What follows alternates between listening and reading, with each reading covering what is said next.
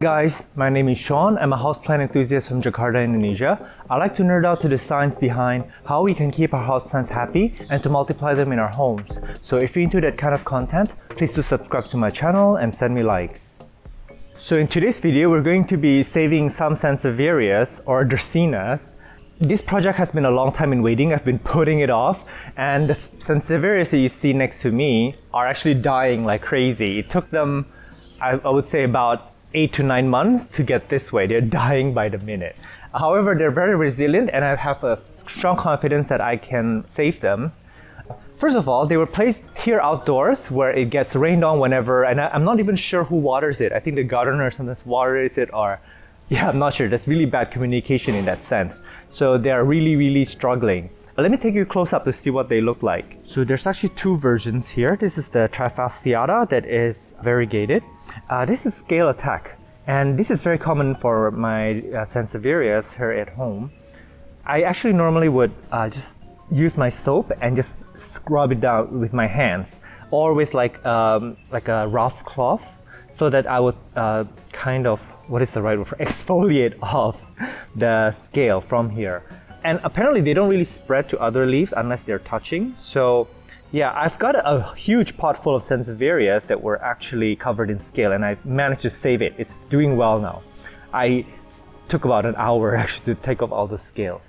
However, with this one, it's not doing that well. Yeah, I'm not sure, because I'm not sure what's the medium in here actually. I see some burnt rice hulls in there. So I'm gonna have to figure out what was actually the potting mix that was used. These taller ones were the trifasciata, that is not variegated, which means it's all green form. They kept drooping off the sides. These ones were just not really well taken care of. They was improperly watered. Some of them are actually doing well. This is actually quite okay, and I do see a little bit of scale on the surface. So I'm gonna clean them off with my soap in a bit. And these yellowing ones, let's try to pull it. Yeah, this is done. I'm gonna have to cut it off. This is not gonna survive. This one came right off. Yeah, so I'm gonna be separating them into different pots, I think, and changing the medium to see how they can survive. And I'm gonna also keep them outdoors, and it's just gonna get rained on or watered nearly every day. And I wanted to show you something interesting. I actually took some of these variegated trifasciata, and I have propagated them in water and in soil. What's really interesting is that they all took all the cuttings. I'm gonna put on the screen what the cuttings look like. So here is my propagate. There's quite a few cuttings in here, and each cutting gave me a plant basically. And this is the original cutting. As you can see, I still have that arrow in a marker. What happened to these? Oh, I see mealybugs. They love my sansevierias. I don't know why. I don't know what to do with them. A lot of them are dying because of mealybugs. So what happened is that they're actually reverted to the all green form. They're no longer, I think that's the old leaf. Yeah, there's a little bit of funkiness going on there. But yeah, they reverted. So if you propagate your sansevieria trifasciata that's got a yellow variegation, it's going to give you all green leaves. I heard that the only way they can get them to be variegated like that is if you use root division, which they do propagate naturally from. So I'm not gonna repot this particular sansevieria because it's only got scale on one of the leaves and a few on other leaves. So I'm gonna show you quickly how I do that with my, hang on, I'm struggling to take this off. With my insecticidal bar soap. Okay, so I'm gonna just get it wet a little bit. I'm gonna lather it up. I'm gonna put the soap away, and my hands are all nice and foamy. Yeah, and I'm just gonna give it a good shower. I mean, it's good to do this with your leaf once in a while if it's dusty too. But primarily this soap is for insecticidal purposes, so it's a pesticide. What happens with soap is that when it touches the scales body, it's gonna cause the armor to explode, exposing their inside flesh, and they won't survive long in that situation. Some of you may feel squeamish about touching the scale with your hands. At first I was, and now I'm just used to it. They're just animals. I'm sure they find us just as gross. They're like, ew, humans. Human hands. Okay.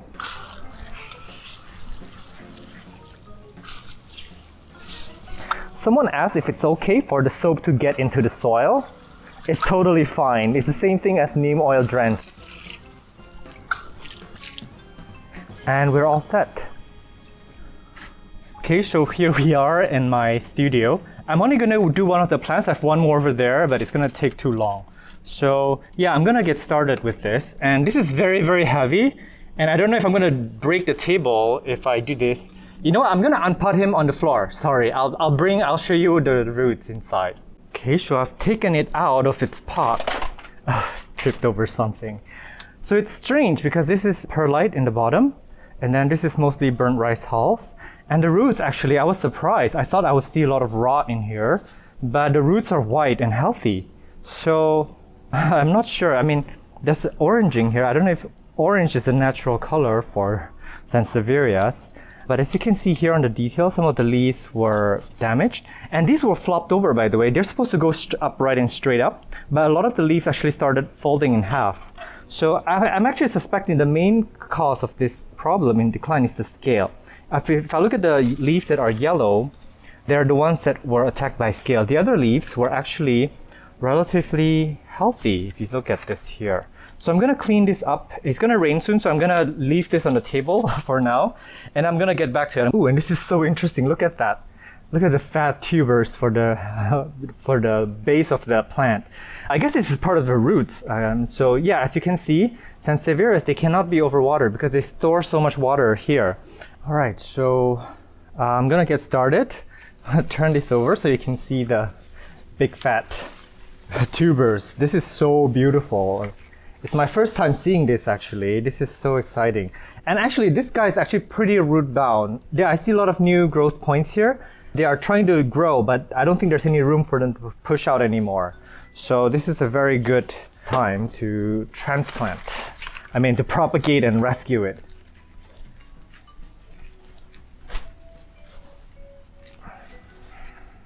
It's so tangled up in here. I don't know what to do.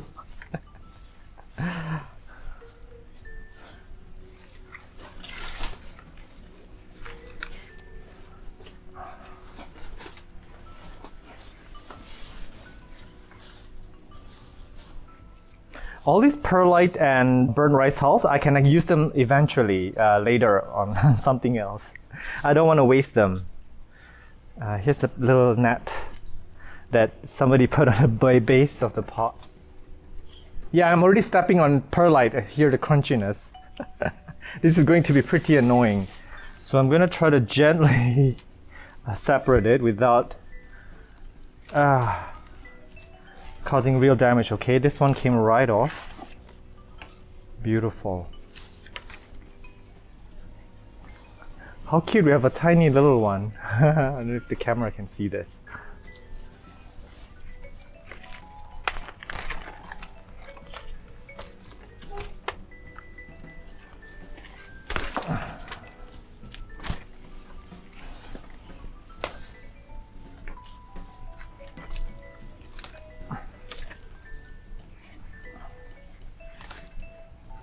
Very nice.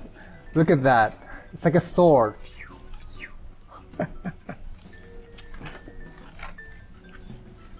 I love seeing all these new growth that are trying to come out of it. Wow, this is beautiful. Look at this one.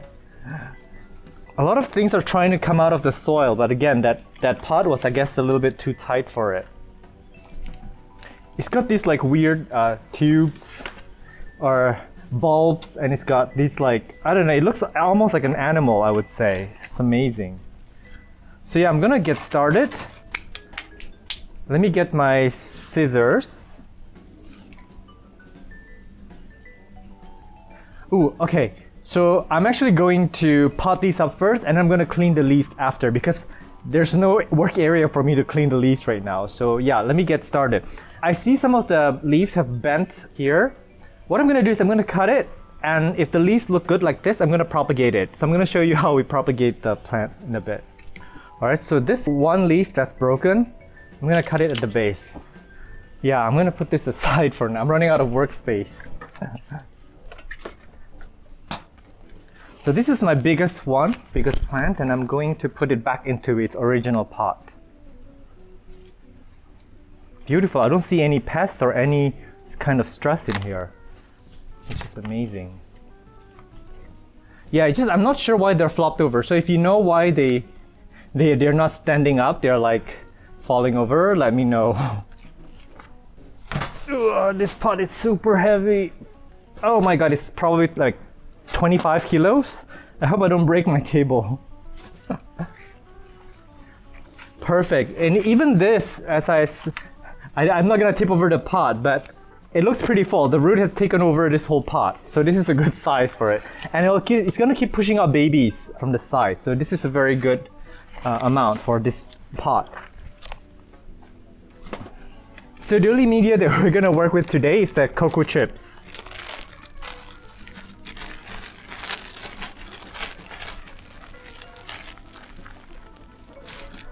And one of the reasons why I'm using cocoa chips, I know you can't see me, is because it's light and it also drains pretty fast and it's airy.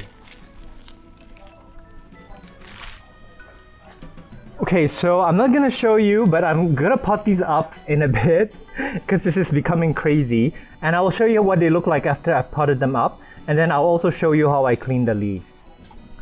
Okay, so I said I wasn't gonna show you how I repotted, but this is too interesting. So I saw this little piece over here and also this one, and I have a feeling this will start rooting if you give it if you kind of propagate it, because this is very much alive on top.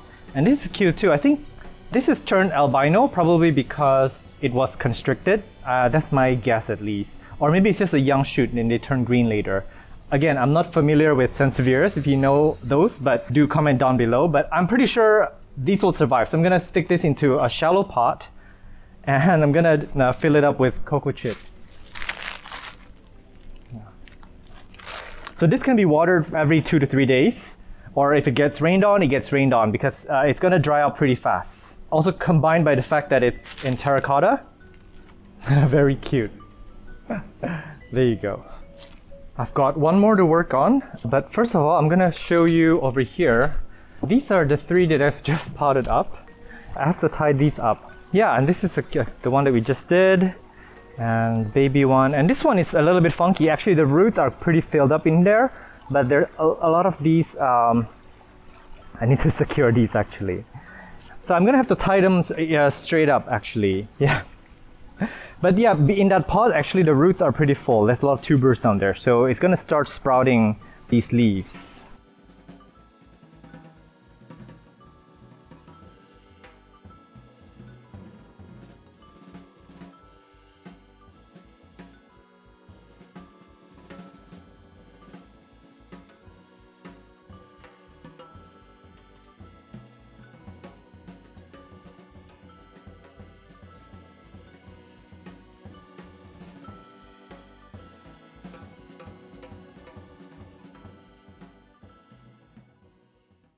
Welcome to a 4 months update on the plant.